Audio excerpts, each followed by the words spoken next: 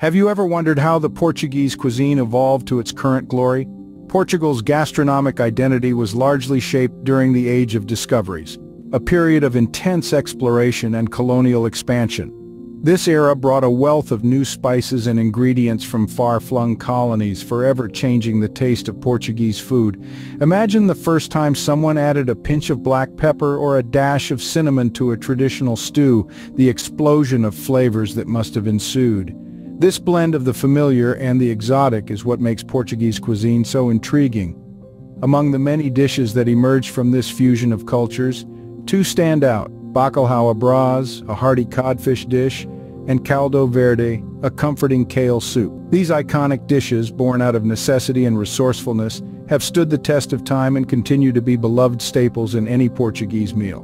Now let's delve into the origins of these mouth-watering dishes. What makes Bacalhau à Brás an indispensable part of Portuguese cuisine? Well, let's dive into the fascinating tale of this much-loved dish. Originating from the bustling region of Bairro Alto in Lisbon, Bacalhau à Brás finds its roots in the humble taverns where it was first crafted.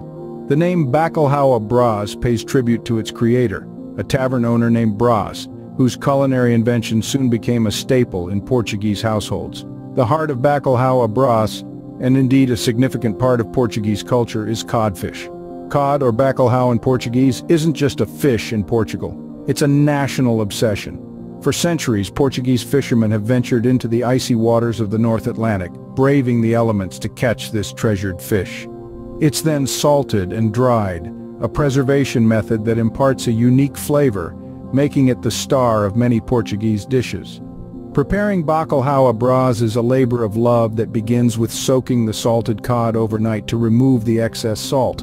The cod is then shredded into thin strips, ready to be transformed into something truly special. The magic of Bacalhau à Brás lies in its unique combination of ingredients. The shredded cod is sautéed with onions, infusing the fish with a sweetness that balances the salty tang. Next, thinly chopped fried potatoes are added, lending a delightful crunch that contrasts with the soft, flaky texture of the cod. And then the dish is bound together with scrambled eggs, creating a beautiful golden medley. The eggs, lightly cooked, coat each ingredient, marrying the flavors and textures into a cohesive, mouth-watering dish. But the story of Bacalhau à Brás isn't complete without its finishing touches. A sprinkle of black olives adds a pop of color and a burst of briny flavor, while a scattering of fresh parsley lends a touch of freshness. With a sprinkle of black olives and parsley, Bacalhau à Brás is a dish that truly represents Portugal's culinary soul. This simple dish, born in a tavern, has journeyed through time and history to become a symbol of Portuguese cuisine, loved and savored by all. Ever heard of a soup that can bring a whole nation together? Meet Caldo Verde. Caldo Verde, or green broth, is a heartening soup that has, over the centuries, become a culinary symbol of Portugal. It is a dish that perfectly epitomizes the simplicity and resourcefulness of Portuguese cooking. The ingredients are humble: potatoes, shredded collard greens, and chorizo. Yet, when combined, they create a delicious soup that is cherished in every corner of Portugal, from the bustling cities to the serene countryside. The origins of Caldo Verde can be traced back to the rural regions of northern Portugal. Here in the heartlands of the country, the farmers and peasants had to make do with what little they had. They cultivated potatoes and collard greens, and they made their own chorizo. These were the ingredients they had in abundance, and so they became the backbone of their culinary culture. The preparation of Caldo Verde is straightforward, reflecting the practicality of those who first cooked it. Potatoes are boiled and mashed to create a creamy base. The collard greens are shredded into thin, almost thread-like strips and added to the potato base. The soup is then garnished with slices of chorizo, adding a smoky flavor that contrasts beautifully with the mildness of the potatoes and greens. Over time, Caldo Verde has transcended its humble origins to become a staple in every Portuguese meal. It's served at family dinners, festive celebrations, and even late-night gatherings.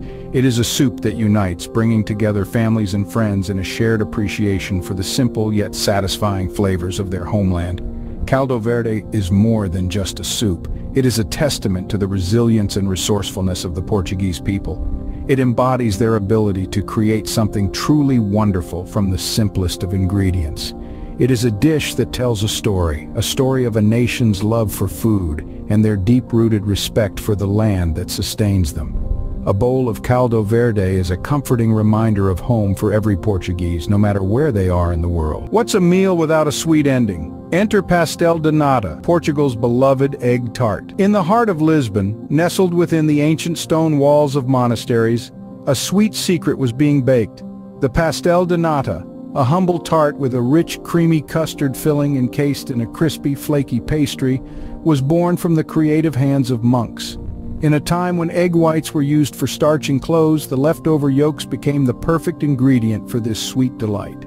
Now let's dive into the magic that creates this iconic dessert.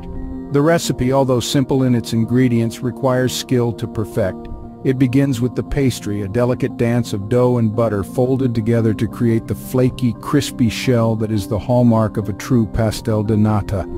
The filling, a golden custard, is a creamy concoction of egg yolks, sugar, and cream. It's gently cooked until it reaches the perfect consistency, a balance between too runny and too firm.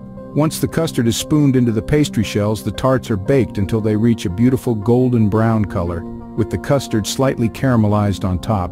But the pastel de nata isn't just a dessert, it's a symbol of Portuguese culture, a sweet memento of home for those far away.